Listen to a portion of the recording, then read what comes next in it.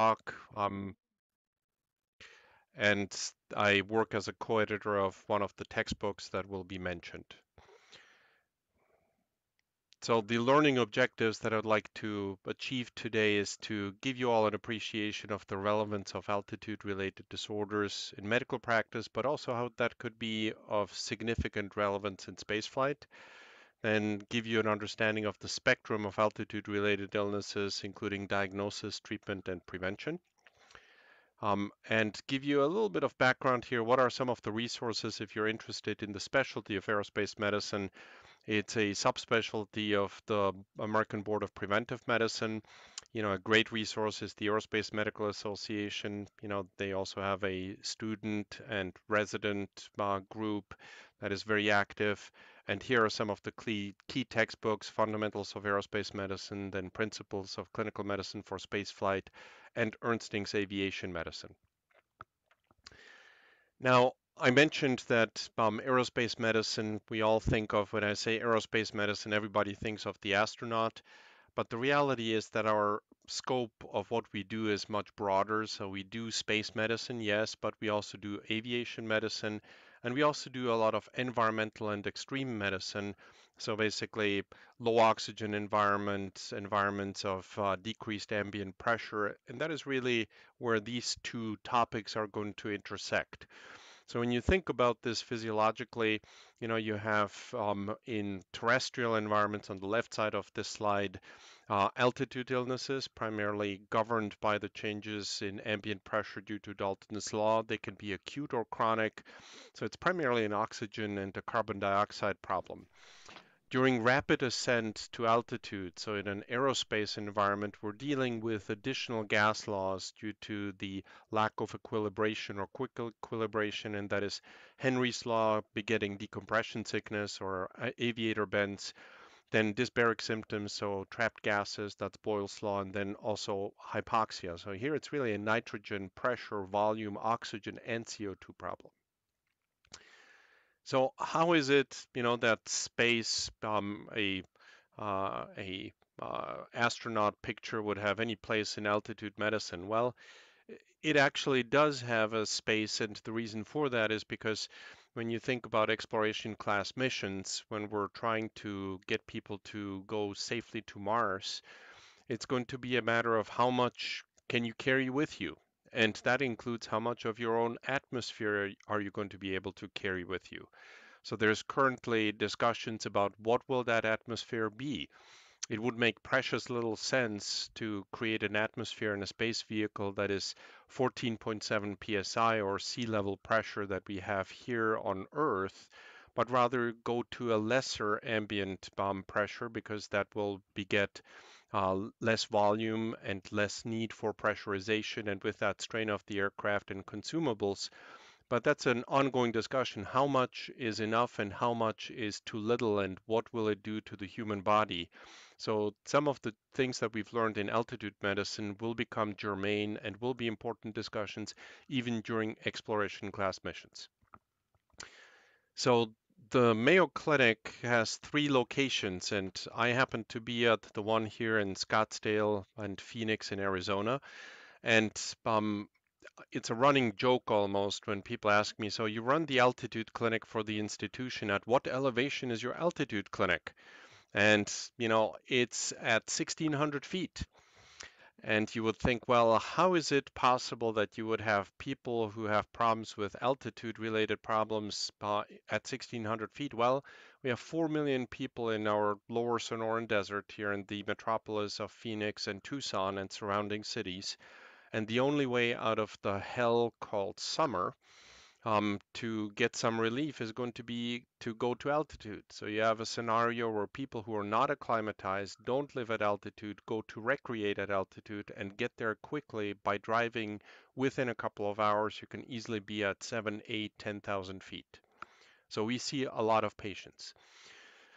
I would like you to take, I'm not going to torture you with the gas laws, but I would like you to remember this very slide, because I think it really brings home the importance of how quickly and how big the changes are in pressure when you go up in the atmosphere.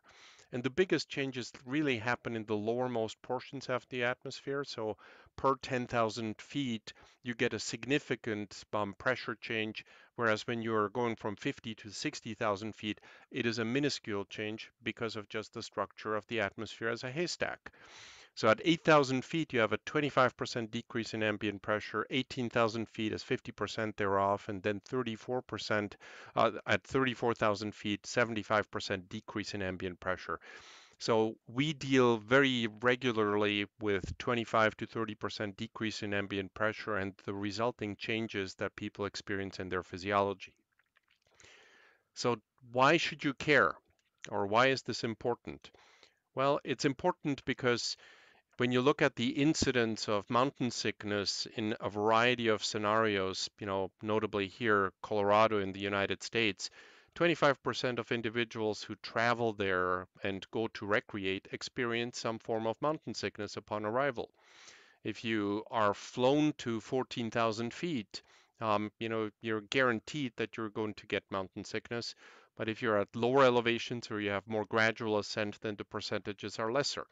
The more severe forms of altitude illness, high altitude pulmonary edema and cerebral edema, are fortunately rarer, and they're also contingent on the elevation. So, how quickly can people get to the high altitude environment will drive the incidence. Don't forget, and this is an important thing for me because many a times when people think of altitude medicine as being basically taking care of people who are super fit, who want to run up Kilimanjaro, or they want to go to Everest Base Camp, or they do these incredible treks. Well, most people that turn out these days want to go to recreate, have some sort of background medical history. And you'll be surprised to see that a lot of disorders that are very common in clinical practice have a marked influence and are very sensitive to oxygen changes gotten as a result of decreased ambient pressure, i.e., altitude. Sleep disorders are important to highlight, ischemic heart disease, heart failure, even hypertension and what drugs respond well and are good to manage blood pressure at altitude versus are not. Seizures, spells, headaches, autonomic nervous system disorders, glaucoma, and the management of glaucoma is an important one. Um, Obviously, sickle cell disorders are notorious for that, but even good old-fashioned anemias of variety of causes are obviously going to decrease your oxygen carrying capacity at altitude. Um, there is a variety of conditions that are very common in clinical practice, take that away, that are influenced at altitude, and many people who travel to altitude are going to be the patients that you see in clinic. So, what is the spectrum of altitude illnesses? So you have the benign, relatively annoying, but not more than that, mountain sickness upon arrival when you go too fast, too high. Then you can have more severe symptoms that can penultimately result in high altitude cerebral edema and pulmonary edema as the most serious version. And there's other things such as high altitude retinal hemorrhages, periodic breathing at altitude, or Paul Auerbach's, he coined the high altitude flatus expulsion, the increase in abdominal distension courtesy of gaining altitude, you now know, is Boyle's law. The timeline of when these disorders arise, and there is not perfect data for this, but the bottom line is that upon arrival to altitude, very quickly within a couple of hours, you can start feeling headachy, dizzy, and mildly short of breath, and that can be just regular mountain sickness. High-altitude pulmonary edema immediately upon arrival at altitude is exceptionally rare. So typically it turns out to take a couple of days, until people get that 24 to 48 hours. And high-altitude cerebral edema also turns out to be somewhat delayed, so it's not the first presentation. This is important because you always need to keep in mind what is your differential. So if someone has shortness of breath and they are coughing and they're feeling unwell and they're tachypneic, there's other things that can happen at altitude the same way that they can happen in the lowlands, and those are things like pulmonary emboli or good old-fashioned pneumonia. So just because you're at altitude, not everything is altitude disease, and keeping this in mind, especially early on to differentiate, is important. Now, when we think about adaptation to altitude, there's a couple of rules of thumb. Rules of thumb are notoriously bad because they're usually based on data, that you don't want to rely on too heavily, but it makes for something that allows you to put your arms around it. So in order to acclimatize to a given altitude, 80%, is accomplished within 10 days, and that's basically perfectly adapting. Within 6 weeks, you accomplish 95% at a given altitude, and you can partially lose acclimatization if you spend more than a week at lower elevation. So, in other words, you can spend time at 14,000 feet being perfectly acclimatized, then spend a week at sea level, go back and experience mountain sickness. The term death zone is a term used for an elevation above which there is no physiologic long-term compensation possible. So basically, your body goes in a catabolic state. People start losing muscle. They're starting to lose weight, and you cannot, or for a prolonged period of time, live and stay and be well at that elevation. Periodic breathing at altitude is something that is a normal adaptation of our bodies to the decreased ambient pressure. So when you look at periodic breathing at altitude, which is, the tracing up here showing you the expiration and inspiration, so you can see the periodicity of breathing in, breathing out, and then not breathing. That is something that is part of the adaptation of your respiratory center to the decreased ambient pressure, and with that, trying to reset to the needs of how frequently should you be breathing in light of the ambient oxygen and your CO2 levels. If you give people oxygen, you can abolish that. And if you give people acetazolamide, which is a carbohydrase inhibitor, which induces a mild metabolic acidosis, that will also regulate your breathing and as a result of that, regulate your respirations and maintain your oxygen saturations. Um, this here is a placebo, so you can see the beautiful periodic breathing patterns. You can see this very accentuated also in people who have heart failure when they go to altitude or individuals with sleep disorders.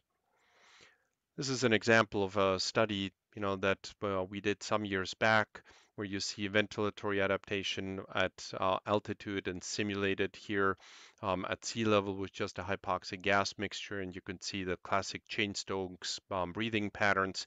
And here is actually the not the simulation, but the in-field recording, and you can see also the very pronounced Cheyne-Stokes breathing and decreases in oxygen saturations.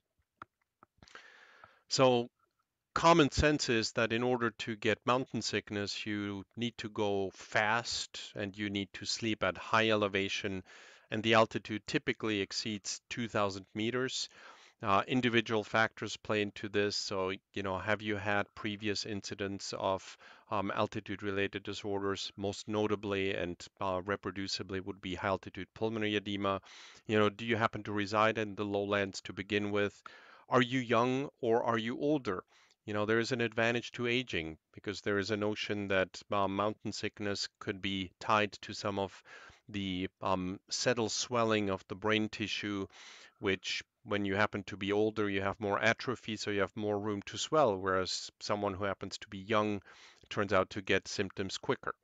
Um, Women tend to be less susceptible to pulmonary edema, and if you happen to be very overweight, that puts you at risk, probably through pathways akin to alterations in breathing and sleep alterations.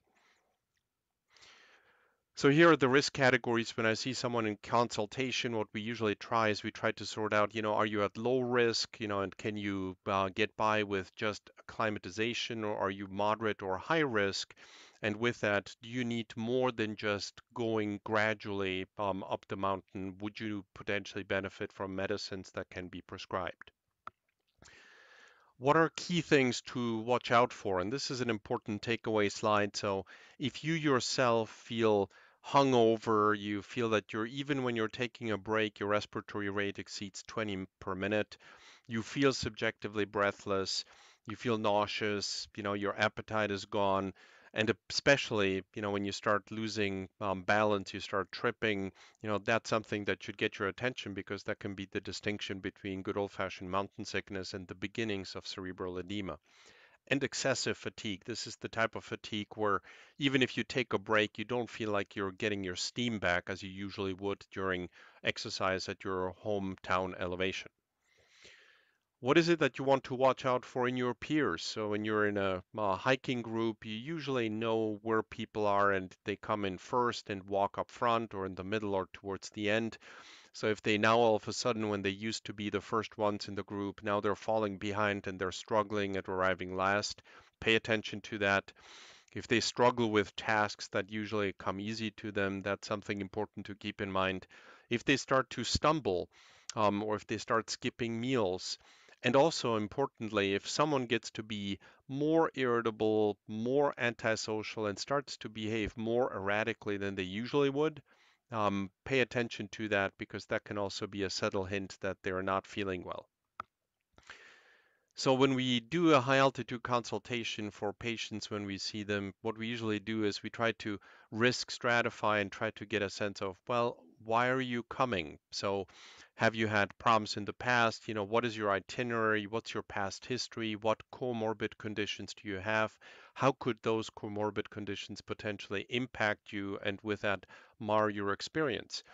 What's your fitness level? Do you have any additional testing that will be warranted? So for some individuals, we sometimes do hypoxic echoes when we are interested in seeing what their pulmonary arterial pressures do, or if they start to shunt right to left when they get to be hypoxic.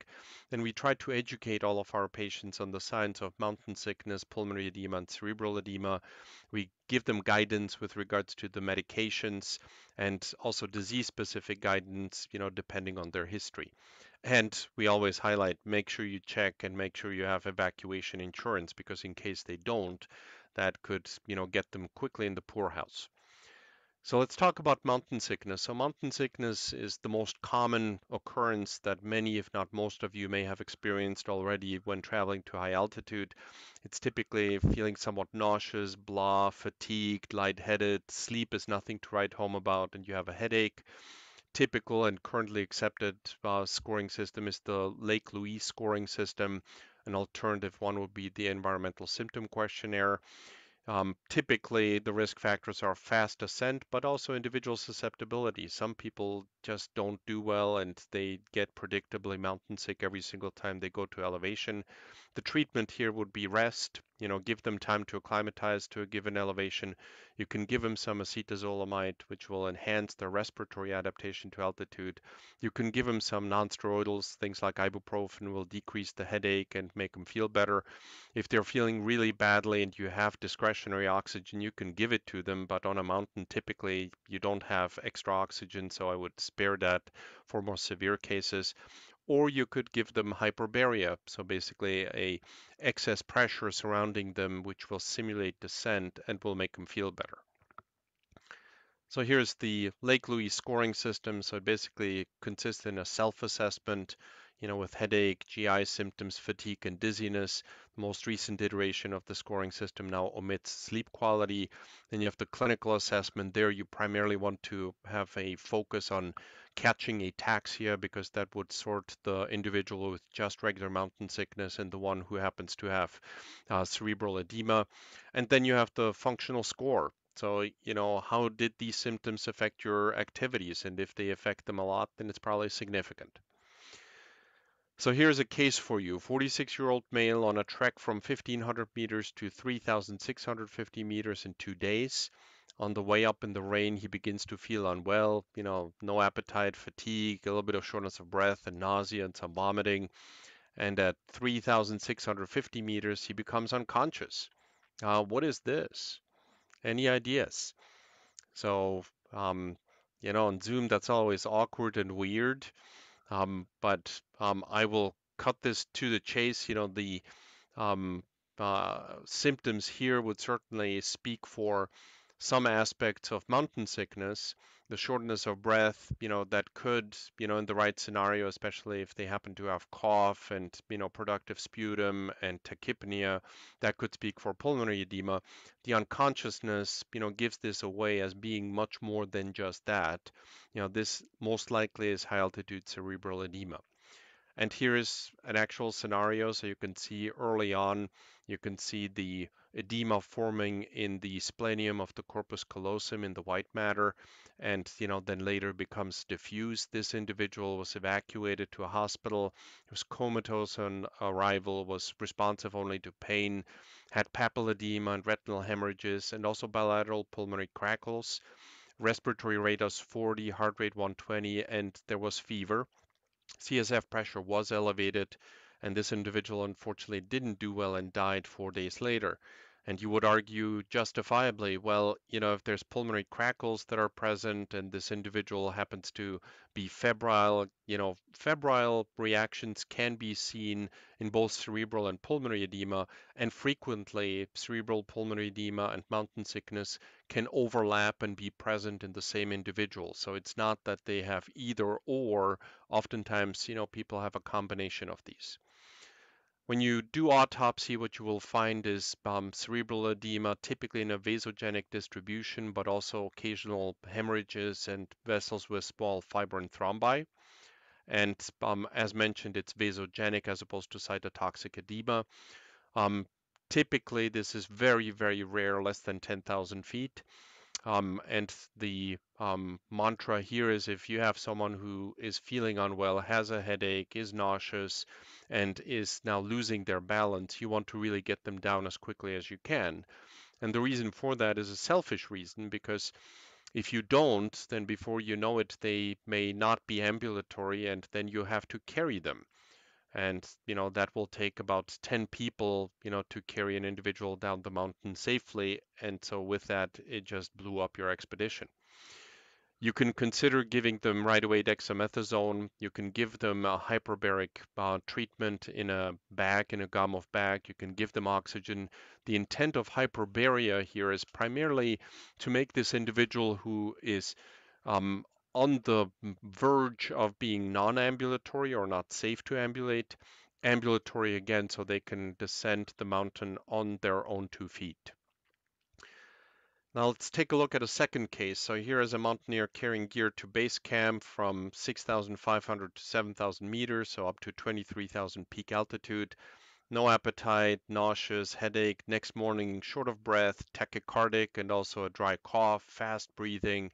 The cough becomes frothy and blood tinged, and that should give it away. The predominant respiratory symptoms, will show you that this is suspicious for primary pulmonary syndrome.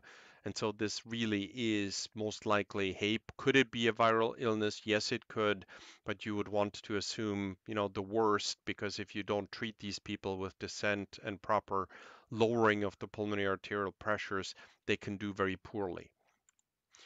So that's high altitude pulmonary edema. And what was done with this patient, this patient was placed in a hyperbaric bag, given some oxygen. The individual improved and was able to descend, to the closest clinic. And in 2 days, he was improved and was well again. So this is the baseline X-ray. This is pulmonary edema, right side predominant, patchy distribution pulmonary edema with some prominence of the pulmonary artery. Now, this here is probably hard to read on a Zoom screen, but the intent here is to show you that the lack of oxygen at altitude comes courtesy of Dalton's law, so the decrease in partial pressure. That will increase your sympathetic nerve activity, which in turn will result in pulmonary blood volume increases. Overperfusion in local regional areas of the lung also will impact pulmonary venous constriction, and that in turn will increase the capillary pressure and capillary leakage will occur. And this is what is felt to be the root cause for high altitude pulmonary edema, which will in turn create more hypoxemia. And basically, there is interactions that self-feed and make this worse over time. Here is a picture from John West on his rabbit lung model, where he perfused the pulmonary arterial circulation at higher pressures and showed in a rabbit model that the red cells actually are crossing from the capillary into the alveolus. So this is called capillary stress failure and is felt to be the reason for the pulmonary edema that we see at high altitude. So the signs and symptoms here that are important is shortness of breath, confusion, fast heart rate. And, this is different from the fast heart rate and the fast breathing that you get when you have an individual working. So when you're working, you're walking, it's normal, you have increased tissue oxygen demand and you're going to be working harder. But typically, if you take a break and you sit down, your tachycardia commensurate to your tissue oxygen demand and your work demand will go down, and so will your shortness of breath, and so will your tachypnea. This is different. These people have unrelenting, persistent dyspnea, cough. They have very fast heart rate out of proportion to what they appear to be doing, and they have breathing rates that exceed 30, 40 easy. So the risk factors here clearly is prior episodes of HAPE. We talked about the potential genetic disposition that can be there. Obviously, rapid ascent and combined with vigorous exercise can do that. And the goal here is again, get them off the mountain as long as they're ambulatory. If you have a hyperbaric bag in order to help them out, you can use that. If you have oxygen, give them oxygen. You can give them calcium channel blockers or phosphodiesterase inhibitors in order to lower the pulmonary arterial pressures. Really well established are the calcium channel blockers. Nitric oxide no one has in the field, and phosphodiesterase inhibitors don't work equally well for everybody. So, the calcium channel blockers are probably going to be your best bet. Here's another case, a healthy 28-year-old man traveling from Ohio to Denver and then to Breckenridge, 9,600 feet. Individual wanted to go skiing 6 hours after they got there. He complains of headache, fatigue, mild temperature, and a persistent cough with minimal frothy sputum. He decides to go to bed early because he thinks he has a viral bug. When you look at this, you could easily say, well, this could be just, maybe a little bit of mountain sickness, maybe an upper respiratory tract infection. But it turns out that this individual actually did have pulmonary edema, and that individual, otherwise young, healthy individual, did not wake up in the morning. This is not a common occurrence, but if you talk to the coroners and the forensic groups that do autopsies in different jurisdictions in the Mountain West, this happens. This was the autopsy finding of the lungs of this individual, revealing just pink intraalveolar fluid without evidence of any chronic pulmonary pathology.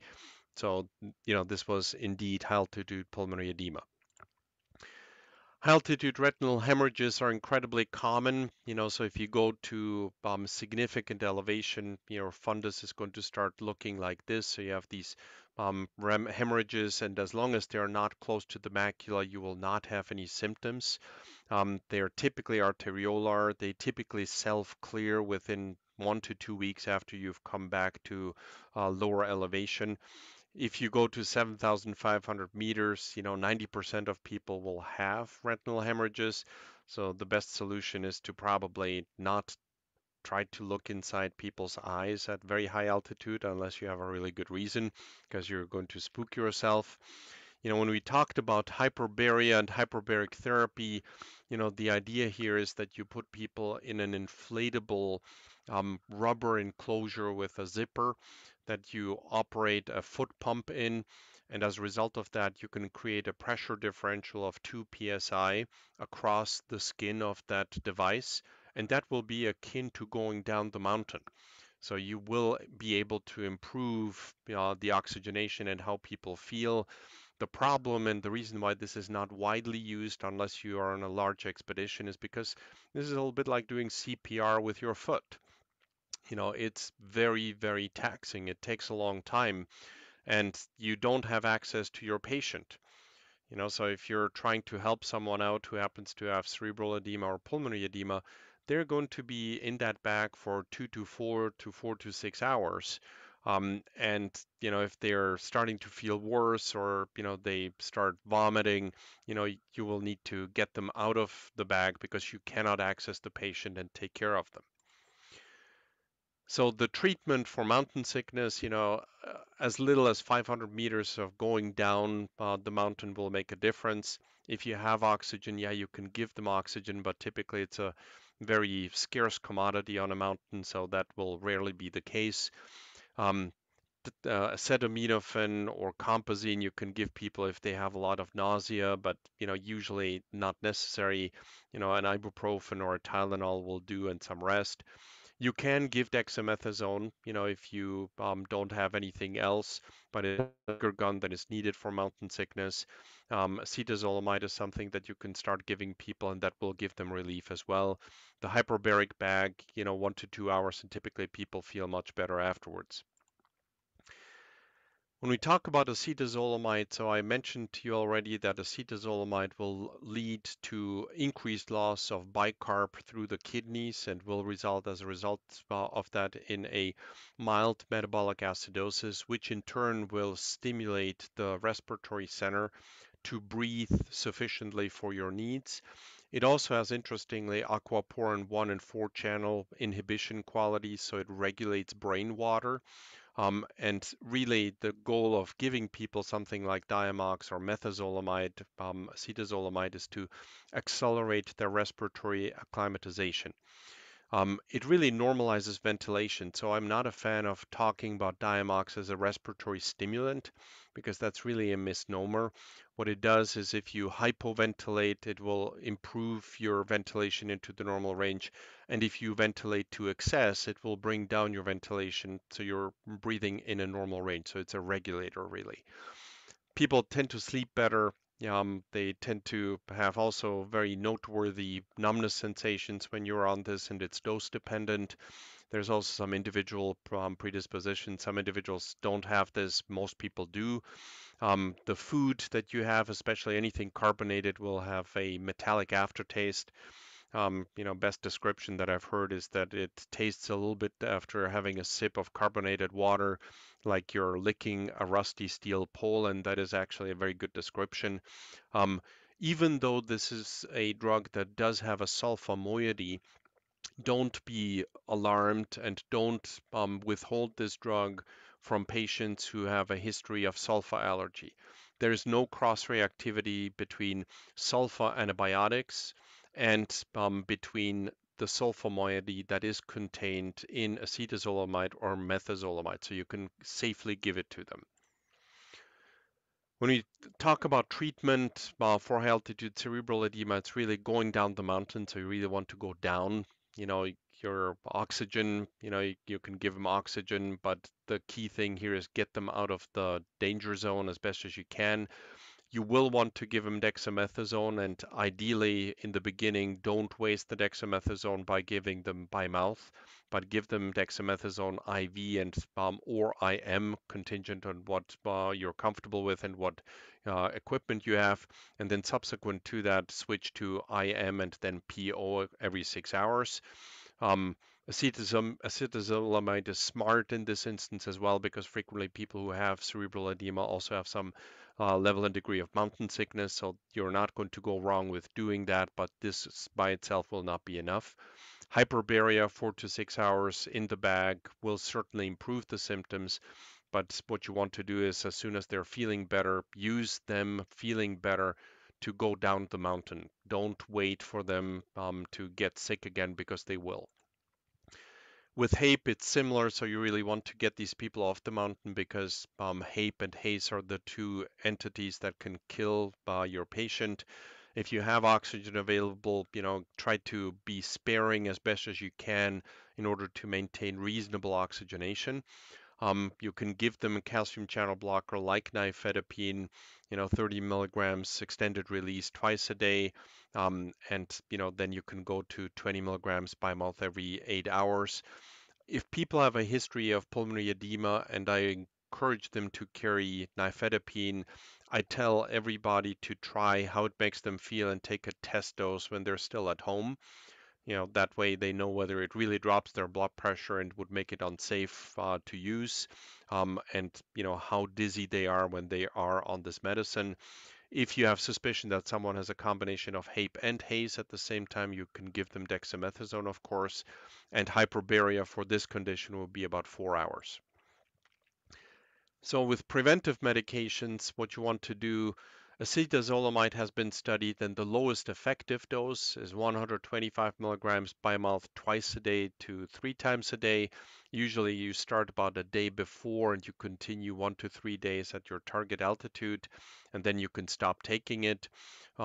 The individual is going to be different. Some individuals will need more. 250 BID up to 750 milligrams per day have been studied and have been found to be effective.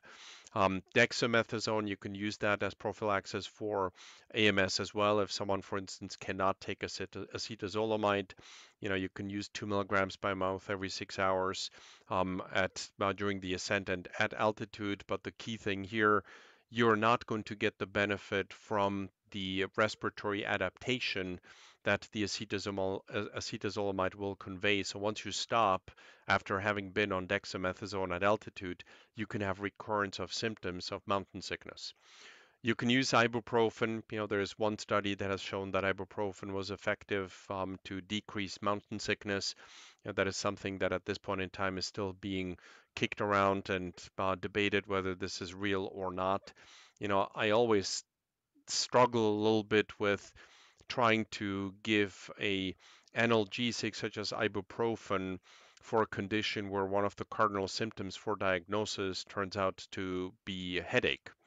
Um, for HAPE, we already touched on that. You want to give them nifedipine every 12 hours and then subsequent to that 20 milligrams by mouth every 8 hours. You can give them tadalafil, but again, not everybody will respond to these phosphodiesterase inhibitors. And then with HACE, preventive medications would be dexamethasone, so AMS, basically the prophylaxis acetazolamide, and the dexamethasone. The key thing here is common sense. Most cases of significant altitude illness could be prevented if people would be a little bit more self-reflective and a little bit more cautious. So if you have a headache, you do not want to be taking that headache higher. If you cannot walk a straight line and if you're losing your balance, then you have no business going up, you have business going down. If you are dehydrated or overexerted, and if you're hypothermic, nothing good will happen. Try to climb high and sleep low. Take time to ascend as best as you can. But the reality for all of us these days is that, we have limited time to spend, and we want to bag that peak. And as a result of that, people find themselves sometimes in positions where they go high too fast and suffer the consequences. We talked about the hyperbaria, so that's basically the Gamov back, the inflation of bubble of increased pressure around the individual who is struggling with the condition. The key thing here is that really it's to make someone who's non-ambulatory ambulatory, and then that person can be assisted down the mountain by maybe 2 helpers, as opposed to having to have 10 to 12 people carry someone down the mountain. If you have a large expedition and you're at higher elevation, so over 15,000 feet, this is probably worthwhile. These things are not heavy, but they're really hard to be pumping because you need to keep pumping in order for the individual to get fresh air and to maintain the pressure differential. So when we talk about slow ascent, what is a rule of thumb? So the above 3,000 meters, the sleeping altitude should not be more than 300 meters of the previous night. Try to have a rest day every couple of 2 to 3 days. If you have symptoms, if you don't feel well, don't keep going higher. Wait until you're feeling better. And certainly try to avoid rapid transport to over 10,000 feet because you will pay the price for it. What is pre-acclimatization? So pre-acclimatization basically is the concept of trying to use time to acclimatize on a mountain in the hopes of traveling to and climbing yet a bigger mountain. And if you do that, over several days or at least exposures of significant duration to elevations of over 2,200 meters, you will get some good ventilatory acclimatization. So 6 days at 2,200 meters, which is, Flagstaff elevation here in Arizona, will put you in a much better position to not have mountain sickness when you ascend to 4,300 meters. I remember, when I was the medical team lead for one of the Kilimanjaro expeditions that Mayo did, I really pre-acclimatized by spending time in Santa Fe and every morning running up the peaks around the ski basin there, and that worked beautifully, and I did great. So that pre-acclimatization really worked. The key thing here is trying to minimize the time between spending the time pre-acclimatizing and your actual climb, because the more time is in between, the more you lose that benefit. So when you are looking at sending someone to a colleague who does altitude medicine, who would you send? It's typically people who've struggled before, especially the ones that had pulmonary edema because they may have an abnormality of their pulmonary arterial circulation. People who've had cerebral edema, you want to be very, very sure that, it's going to be safe for them to go and that they also have the wherewithal and the medicines that are needed in order to prophylax if needed. And also get them a sense of, what is it that they're in for and that they're educated. If they have complex medical conditions, so if someone has hypertension, history of heart disease, sleep apnea, and now wants to go climb Kilimanjaro, this is not a standard travel consultation. There may be need for additional thought and review and potentially even additional testing. Any oxygen sensitive disorders should perk your ears up to make sure that you're not missing an opportunity to advocate for your patient, whether that person is safe to go or not. Avoid aggressive ascent schedules, especially in austere environments. Everybody wants to get up to that mountain and to the peak as quickly as they can. The problem is that, if you do, you might be paying a price for it. So when we see someone, what we usually do is we do the risk stratification, then we talk about acclimatization strategies, what medications should they consider. Sometimes when it's warranted, we can do high altitude simulation testing. So it's basically inhaled reduced oxygen mixtures together, for instance, with a echocardiogram or other forms of imaging to get a sense of what's happening, for instance, with someone who has congenital heart disease or someone where we're worried about their pulmonary arterial pressures. That can be quite helpful. Now let's talk about some clinical conditions. And I know that I have about 3 minutes left here before we get to the 10-minute mark before we're done and over our time. So keep in mind that hypertension is something, blood pressure at altitude will be out of whack, and it will, recalibrate back to a more nominal level, but it will take time. You have an increased sympathoadrenal tone at altitude. That's part of your adaptation process. And as a result of that, not all drugs are going to be working equally well. If you still have patients for blood pressure on beta blockers, if anything, please see to it that they are on selective beta blockers versus non-selective beta blockers. Calcium channel blockers and angiotensin receptor blockers tend to work very well, beta blockers less so. You'll be shocked to see that asymptomatic blood pressures on someone who gets to altitude and has a systolic of less than 120 and diastolic less than 140, that sounds outrageously high and would raise blood pressure in just looking at it, but turns out that this is something that is okay someone who's asymptomatic. If someone is symptomatic, then these readings are going to be, and the numbers are going to be much, much lower. Heart disease, the key thing with heart disease is trying to make the distinction, is this stable, is it unstable? Do they have any risk factors, recent symptoms, and recent interventions? So if someone is low risk overall, they're stable, they're active, and have not had any recent interventions, then they're going to be okay to go. If on the other side they are unstable, meaning that they have recent symptoms, recent interventions, they're usually inactive, they're not physically active, then this would be someone where you would be well advised to advise them to hold on altitude travel. Usually, with anyone who has a history of heart disease, tell them to tone down their activity in the first 24 to 48 hours, because that's the time when your respiratory system and your sympathoadrenal drive adjusts the most. Continue any treatment that was baseline treatment at their home altitude of residence.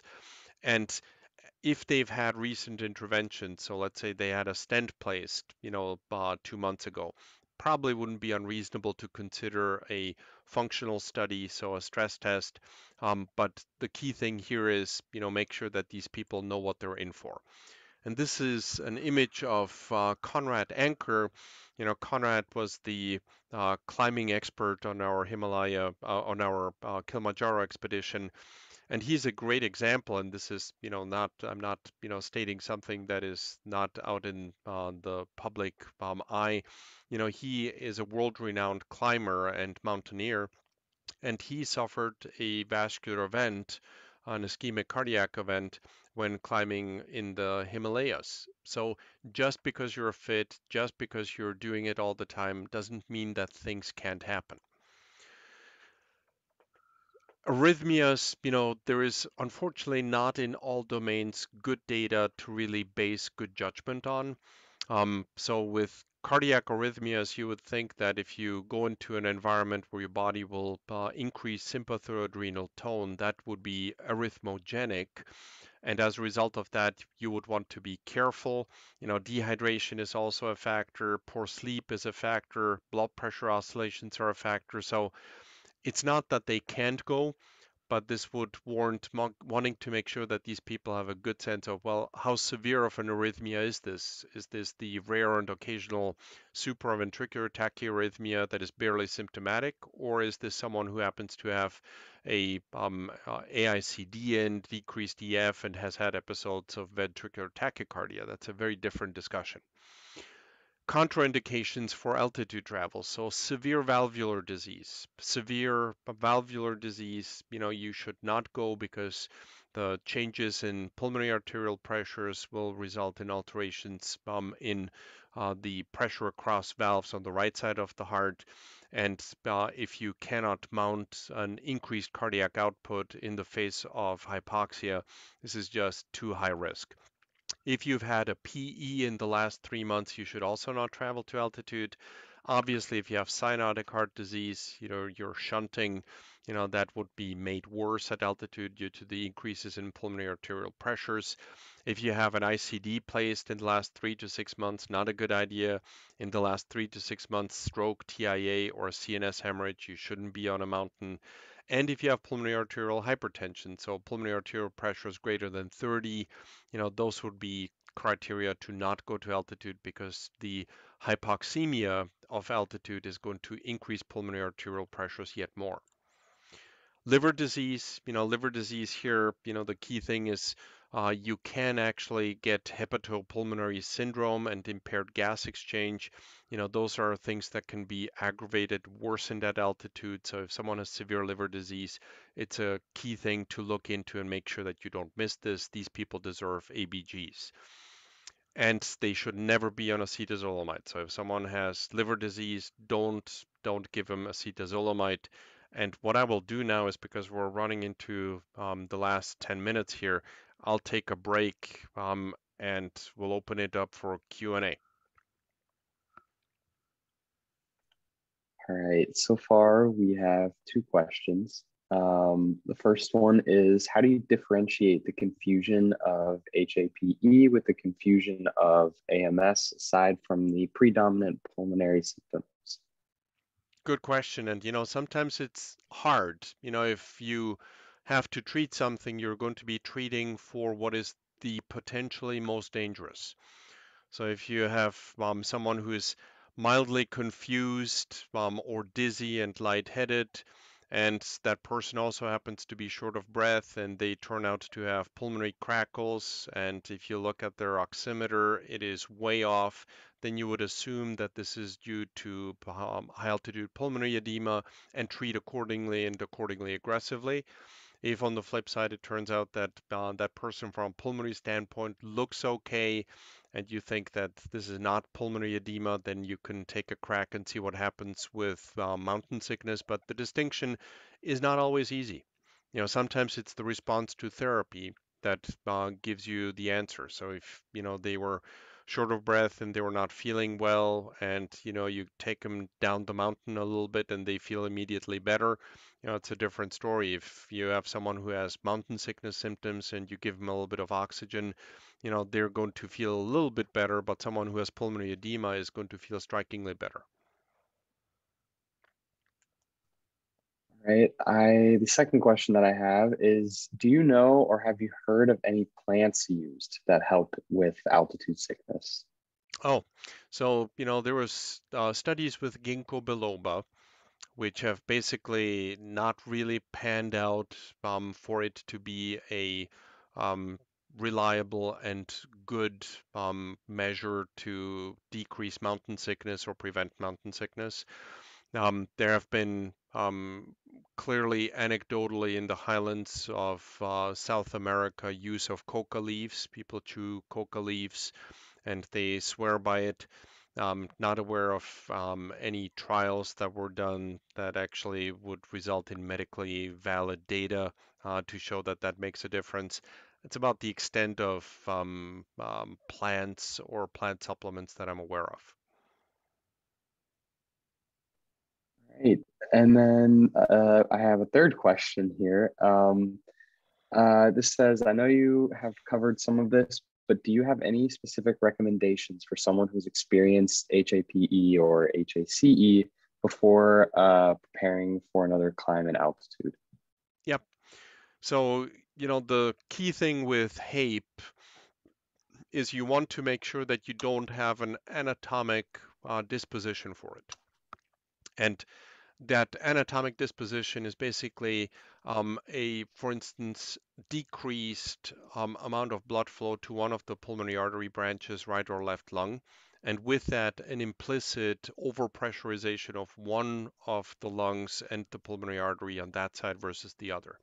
There's been studies that have been described clearly with anomalies of the pulmonary arterial circulation that was reliably a predictor for people who had that they would get repeat episodes of HAPE. The discussion about HACE is really not felt to be necessarily clearly a dispositional factor, but rather sort of a end game of severe mountain sickness. But grant you, we don't know as much as we would like because these cases are in the first place rare.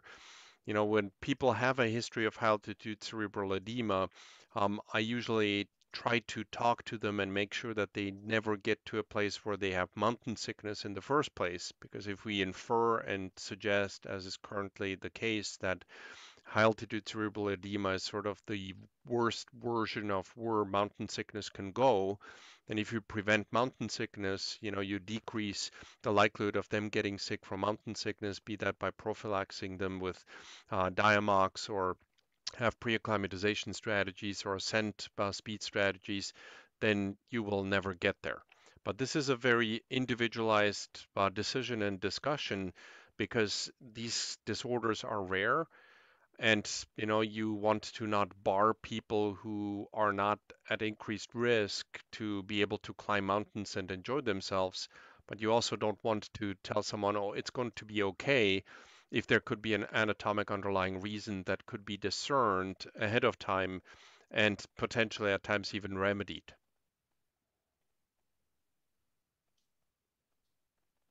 All right, I have a couple other questions that have popped up.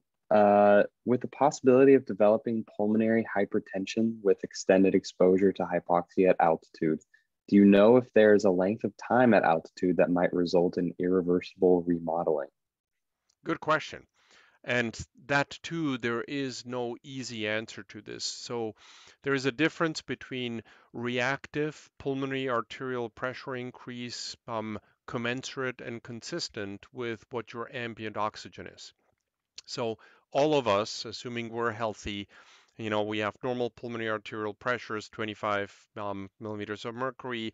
If we go up, to let's say 15,000 feet, and we would have a catheter placed to measure our pulmonary arterial pressures, they would all go up, and that is normal.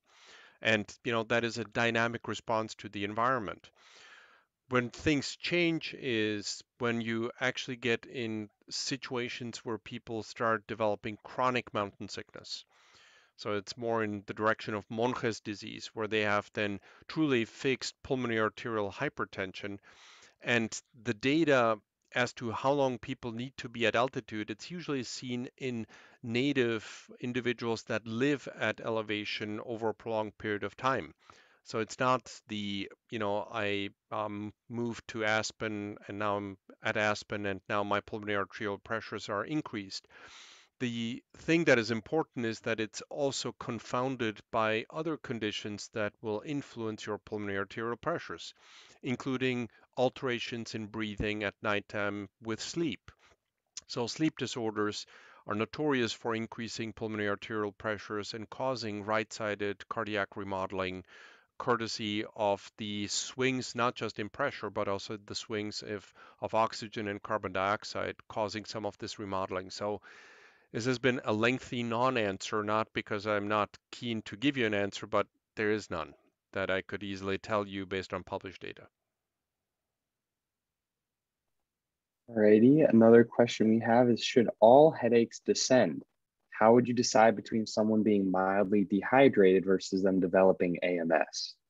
Good question. So, yeah, some people can get headaches from dehydration. Some people can get migraines, so not every headache on a mountain is mountain sickness. But the difference will be that if you're getting a headache from dehydration, usually that can be remedied by just resting and hydrating.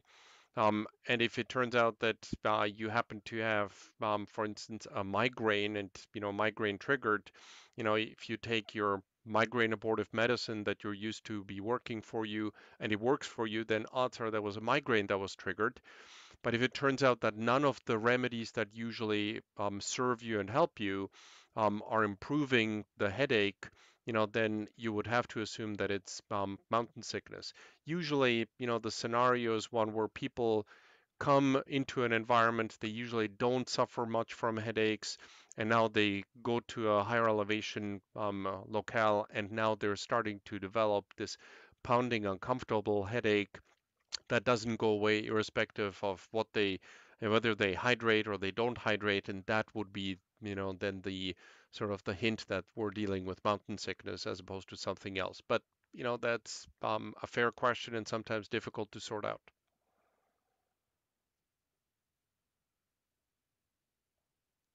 Any other questions? Yes, I was going to ask if you want to stay for a couple more minutes to answer. We do have a couple more questions. We have two more questions if Okay, you would like to answer them. please. So one of them is if a person with a history of migraines more prone to the onset of AMS related headaches and mild confusion when at relatively high altitude. I lost my place for a second. Um, and sudden barometric pressure drops when the storm rolls in. This happens to this person sometimes when the weather changes. History of migraines. So, and this sort of gets us, this is an innocent question that will get, a lengthy answer. So, what happens with migraines, is that people who have migraines have a predisposition for more vasospasm. So their vessels tend to spasm, be that due to ambient triggers, and sometimes it's atmospheric triggers. Now, atmospheric triggers turn out to be pressure changes with low pressure systems when storms roll in. What that will beget, it will alter your breathing, and as a result of that, will alter your CO2, and as a result of that, alter your sensitivity, how quickly your vessels are going to be likely to go into spasm. The very same thing for female individuals is around the period. So when it's notorious that women get migraines around their period, that is due to the fact that it's hypergesterone around their menstrual flow. And, when you have hypergesterone levels, it will increase your respiration, will drop your CO2 levels by about 2 to 3 millimeters of mercury, which in turn will put you in a state where you're more likely to experience vasospasm because that's what a relative hypocapnia will do.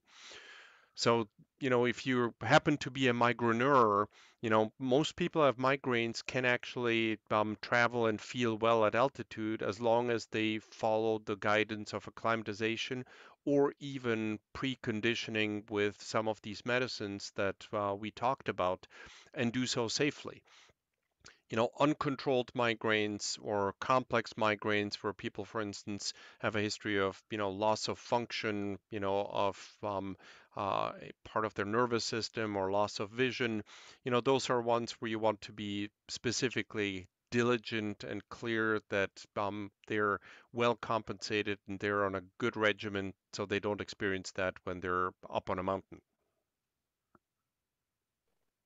And then the last question I have listed here, are there any specific types of mountain recreation that have been associated with higher or lower rates of AMS, HEP, HAC, assuming that the time to altitude may be the key factor here?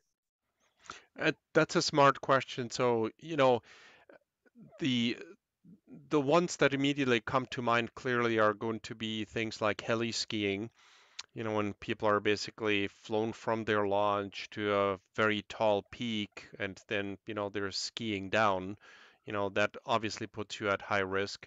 But most of the data is really in the recreational mountaineering and climbing domain. And it's really not so much climbing as much as it is trekking and mountaineering. That's where most of our data is from. And, in those instances, I'm not aware that there is any differentiation based on type of sport, that people are doing that would allow to say, this person is going to be worse off if they do this sort of sport in the mountains or at altitude versus this sort of sport. But, time to altitude would be the key factor here. All right, and that is all the questions we have. Perfect. I hope that this was somewhere along the lines of what you guys were hoping for, and appreciate the questions and appreciate the interest. That is Thank you awesome. so Thank you much. so much. Oh, thank you so much, Dr. Stepanek. And thank you everyone for joining us today. We'll see you next week. Thank you. Good night.